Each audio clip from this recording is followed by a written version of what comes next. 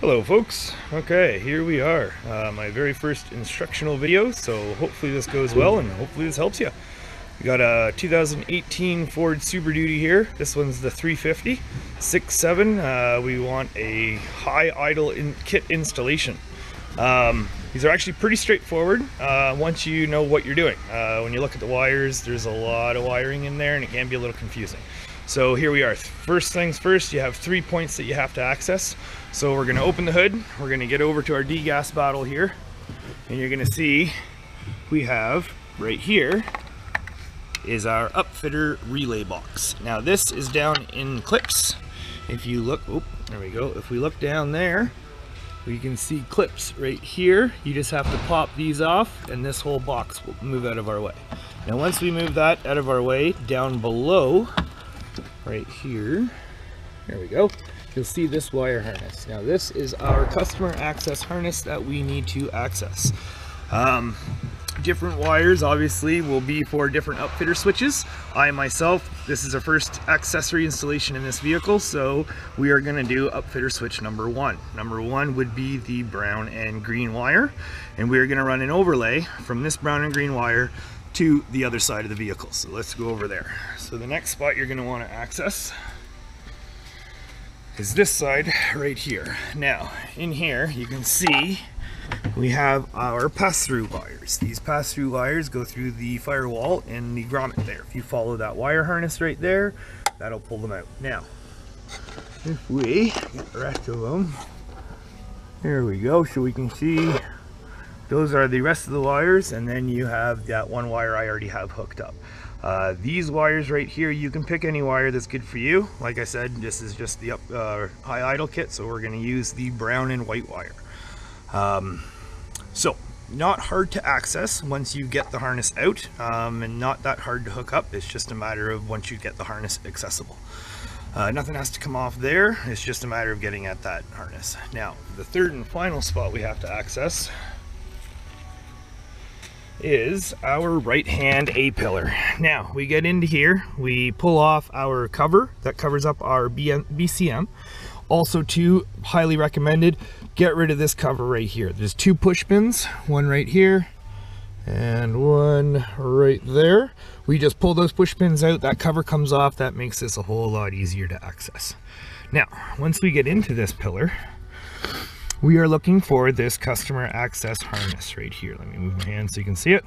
Now this is removable. You can just disconnect that and here you go. Now we will get to that shortly, but for right now we'll leave that connected.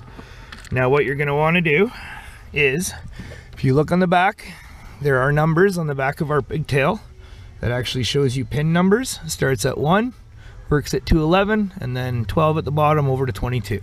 We are looking for pin 7, 9, and 10. So pin 7, our yellow wire with green stripe, that we want to go to our pass-through wires. Those pass-through wires again are up behind this HVAC blower motor.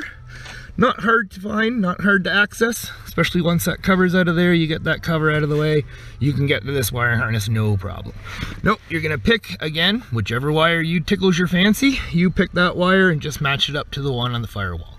You pick that wire, wire up our pin 7 yellow and green stripe to our pass-through wires. Now what we're going to want to also do is get our pins 9 and 10. Pin 9 is our green wire and pin 10 is our white wire with brown stripe.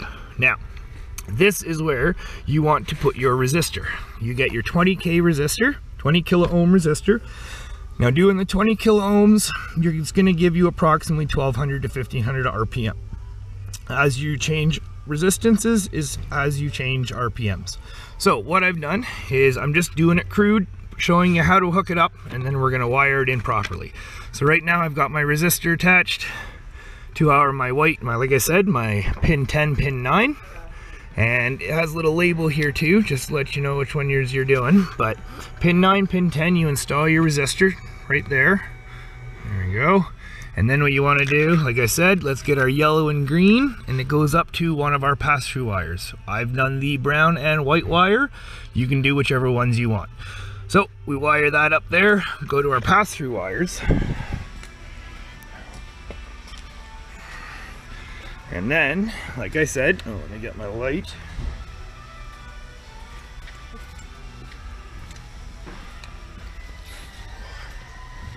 Okay, so then like I said, we're gonna go to our brown and white and we're gonna put our overlay in.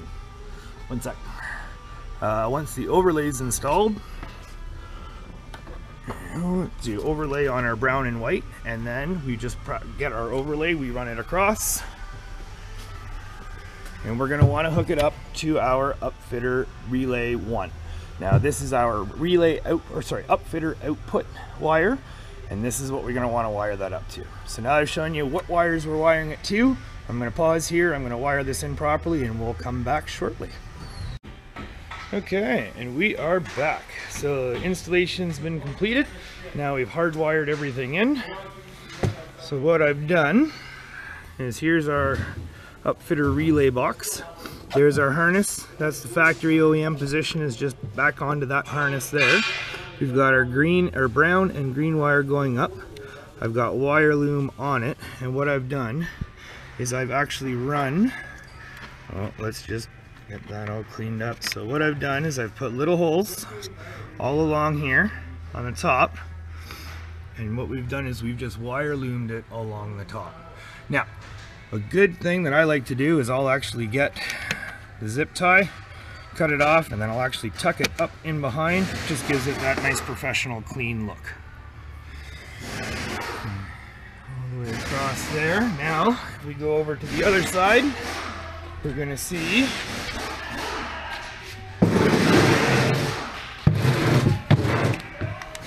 now what I've done here, same thing, we've got our wire loom protecting the wire. We got it coming across here. Again, I've made little inserts here. Clean it up, keep that wire loom, and I've got the wire to route around and go underneath. So now we can still access our fuse box, and what the wire loom does goes around, and I was able to put that whole customer access into this loom.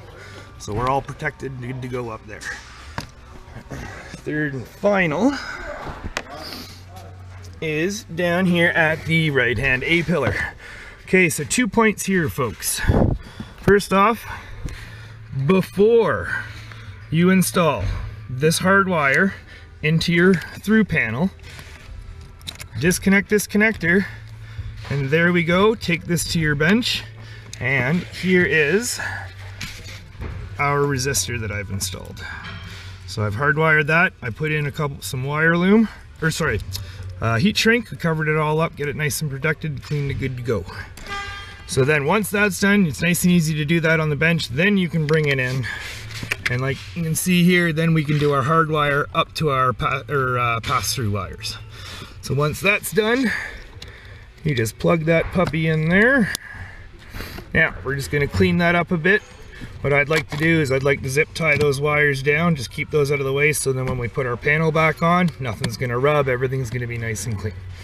So you can see that's all tucked away. We put a couple zip ties there and there, and we're good to go. Still leaves you access for your fuse box, all your connectors, and everything like that. Okay, back again. Just want to show you guys this final spot here with this customer access in the right A pillar. So, got my zip ties up, I got my harness in behind, we got the pigtail connector back where it was OEM. You can see how nice that looks, nice and clean. I got that one wire in the way for this one connector, but that's okay. If you ever need to, you can just zip tie and you're good to go. Okay, let's button this up. Okay folks, here we are. We're gonna test out the system, show you what happens. So here we go, we got our upfitter switches at the top here. We got our vehicle running, so you have to see vehicle must be in park. You can't put your service brake on, and your parking brake has to be engaged. So we're just going to engage our parking brake right there. There we go, shows that it's on. We're going to watch our RPM gauge. I'm going to hit my switch, and away it goes. There you go. Okay, so it looks like I stand corrected. About 20,000 ohms gives you damn near exactly 1200 RPM. And that's it, that's all folks. Let's turn that off. Let's see it. Turn it off. And done. Excellent. And a good little switch to see for safety wise as well. We're going to turn the system back on. And what we're going to do, we're going to get it up to RPM. We're going to disengage our parking brake. And there you go. So now we know, oh, you know what, here, let me just back out and show you guys that again. So parking brake's on. All right, now we're gonna engage our high idle. So now if you see, if I turn the parking brake off, and the idle kicks back down. So our safety feature is engaged, everything is working properly, and you now have a high idle kit installed into your truck. Well folks, thanks for watching. Sure hope this was helpful.